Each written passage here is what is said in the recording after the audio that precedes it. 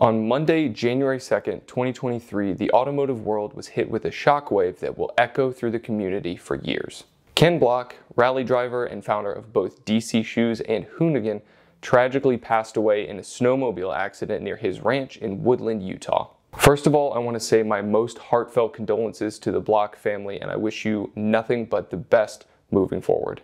In honor of his memory, let's take a look back at not only his achievements, but also his legendary influence on the car community.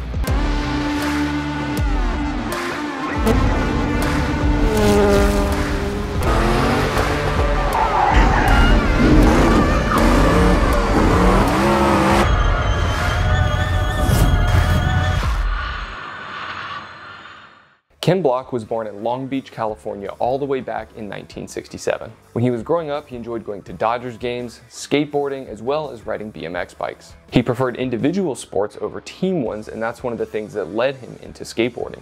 It was this love of skateboarding that eventually led him to found DC Shoes in 1994, along with Damon Way and Clayton Blem. Now, skateboarders are notoriously hard on shoes. I mean, it doesn't take long to go through a pair on fresh grip tape. And at the time, there weren't any big shoe brands that cared about making apparel aimed specifically at the skateboard market. But DC did, and they built footwear optimized for the rigor of the sport. They designed simple changes that made a huge impact on the longevity of the shoes, like adding nylon loops around the spots where the shoelaces would tend to wear away from abrasion. And it was Ken Block who designed the first DC shoes, working with advice from other skaters. They were such a hit that they went on back order pretty much immediately after they dropped their first release. DC Shoes would go on to sponsor some of the biggest names in the sports, like Danny Way, Rob Dyrdek, and even more recent superstars like Nyjah Huston. After the astounding success of DC Shoes, the brand would eventually be sold to Quicksilver in 2004, and Block would turn his attention to the world of off-road rally.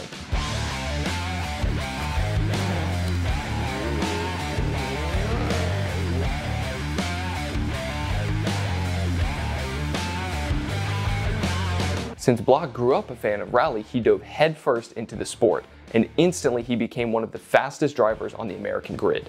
In an interview back in 2014, he said, "I came at it from a perspective that I was older and I was just going to try and be the best driver I could be." Block's first rally was Canada's 2004 Rally of the Pines, and he was running a full American schedule by the following year.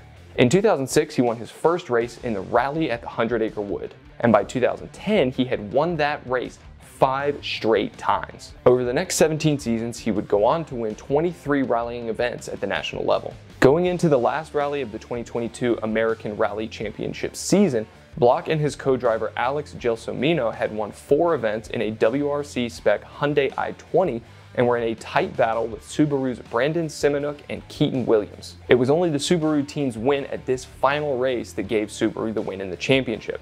And keep in mind, at this point, Block was 55 years old. That's crazy to think about the fact that he was able to not only keep up with the young, energetic drivers, but beat them throughout the season and almost take the championship. Ultimately, Block's enthusiasm for rally would lead to the creation of arguably his greatest contribution to the automotive community: Hoonigan. The moment that Hoonigan burst onto the scene was actually on a show called Stunt Junkies that aired on the Discovery Channel all the way back in 2006. Block launched a WRX STI from a dirt ramp, flew a record 171 feet, landed on the other side, and drove away. Practically no one remembers the show, but no one could forget that stunt. It basically launched Hoonigan as a brand, and it led to the crazy YouTube series that enthralled millions of viewers known as Gymkhana.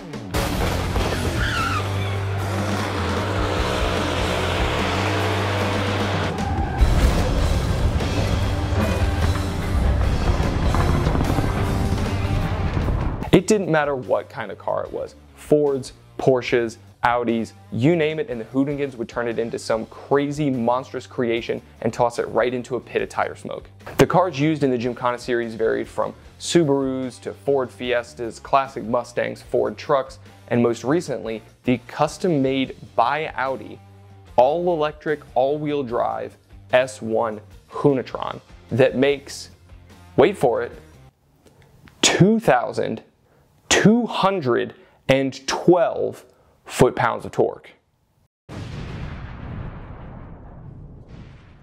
The series also visited a wide variety of locations, both domestic and international. Gymkhana 10 actually featured 5 different locations in a single video: Sweden, Detroit, Michigan, Mexico, Los Angeles, and Shamrock, Texas. Now, there's no way I'm gonna be able to go through every single feature in this video, so here are a few of my favorite moments. Gymkhana 3.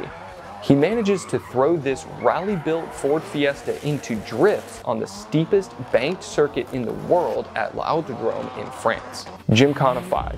This sideways jump drift, as well as doing donuts around Travis Pastrana while he's holding a wheelie on his motocross bike.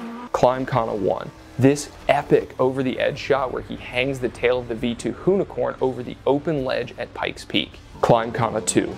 The first truck in the series tackles the Tianmen Mountains in China. The scenery in this one is just stunning. And finally, Electricana.